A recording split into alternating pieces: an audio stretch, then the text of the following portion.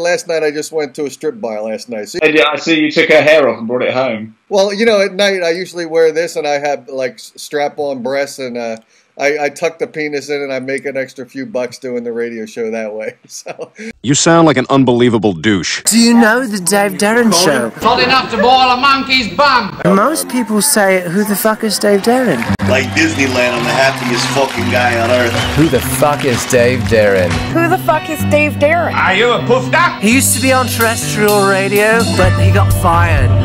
Spit. Who the fuck is Dave Darren? Here comes the boss fella now. Dave Darren.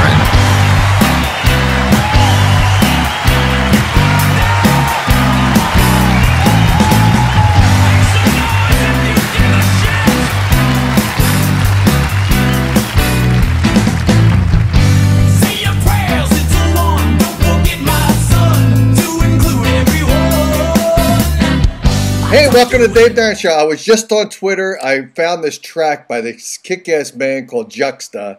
Juxta. Did I pronounce it right? Yeah, that's correct. As in juxtaposition. Is that a position I should have with my wife tonight? Is the juxtaposition? What is that? You can try it. Yeah, I'm not sure what you'll end up looking like afterwards. Well, I won't look much fucking worse than I look now. Look at me. Come on now. How could you disimprove on this look? So I was checking out this track. What's it called? The Beautiful Ones, right? Right. Very cool track. I loved it. I was on Twitter. I was looking around for just some new music for tonight's show. I listened to the track. It was really cool. I shouted you out, and you came on the show to announce the track. So the name of the track is called The Beautiful Ones. You shout out the name of the band and the name of the track that we're going to air. You do it.